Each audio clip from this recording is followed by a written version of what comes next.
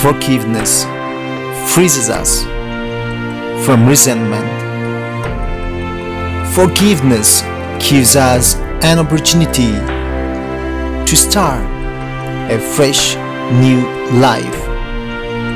Forgiveness is removing burden.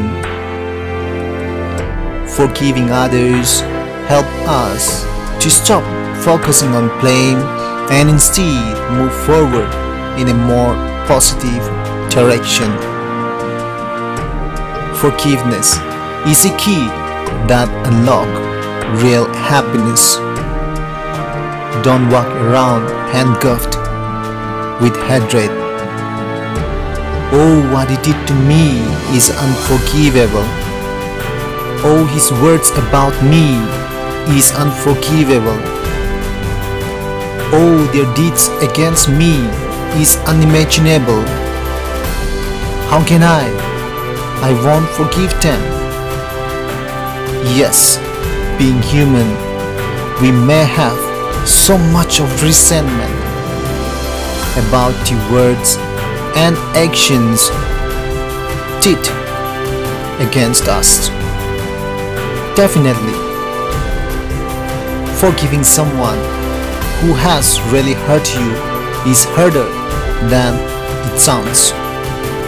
But that should not stop us from missing real joy of life.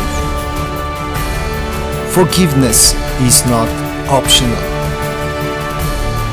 Forgive us our trespasses as we forgive those who trespass against us. Jesus Christ taught us about forgiveness in this Lord's Prayer. Even when Jesus was on his last moment of his life, he still demonstrated us to forgive others and copy. As they were killing him, he said, "Father, forgive them, for they do not know what they do." When Jesus Christ, who was sinless, can forgive who did wrong to him, why not we, who are full of imperfection, withhold from forgiving each other?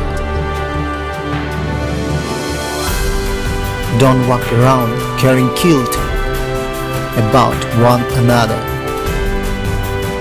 Keep in mind that forgiving doesn't mean letting someone off the hook for their wrongdoings or forgetting about the past. It certainly doesn't mean remaining in touch with the person who hurt you and tolerating their future maltreatment. What forgiveness means is setting yourself free so you can move on.